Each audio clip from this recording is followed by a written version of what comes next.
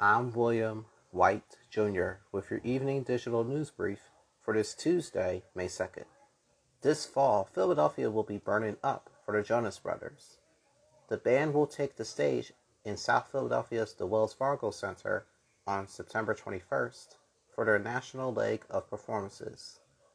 A total of 5 albums will be performed during each and every show. Fans have from now until May 6th at 11:59 p.m. to register on Ticketmaster's website for the pre-sale. Those who receive promo codes or access codes from the registration will then be able to purchase their tickets by next Tuesday, May the 9th. Other pre-sales will begin on May 10th by way of City Entertainment and Verizon Up.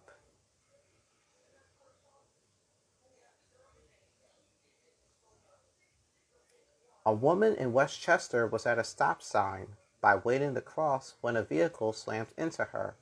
Police in Westchester Borough says that one of the 2 separate crashes involving stolen vehicles happened overnight between yesterday and today. All that took place at West Gay Street and North Darlington Streets before driving into the intersection.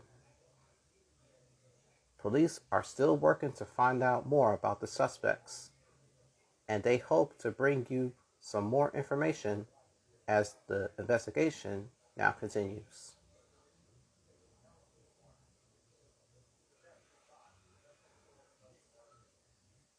A Norristown man was fatally shot to death after he broke into an apartment building.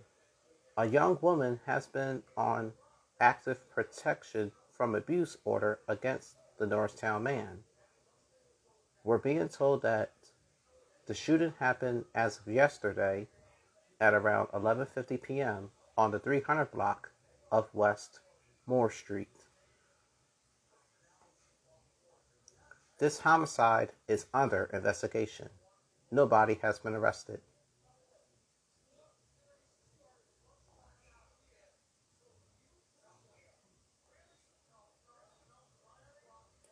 A new beer is going to the dogs. Found Friends Hazy IPA is a brand new brewery from Dock Street Brewing Company that benefits the Philadelphia Animal Welfare Society. For every 4-pack being sold, $1 will be donated to support Paul's mission to rescue Philadelphia's most vulnerable pets. Proceeds will help provide medical care along with foster care to dogs and finding them loving and peaceful homes. That's the latest for your evening digital brief. My name is William. You can always get the latest on the stories and more on cbsphiladelphia.com.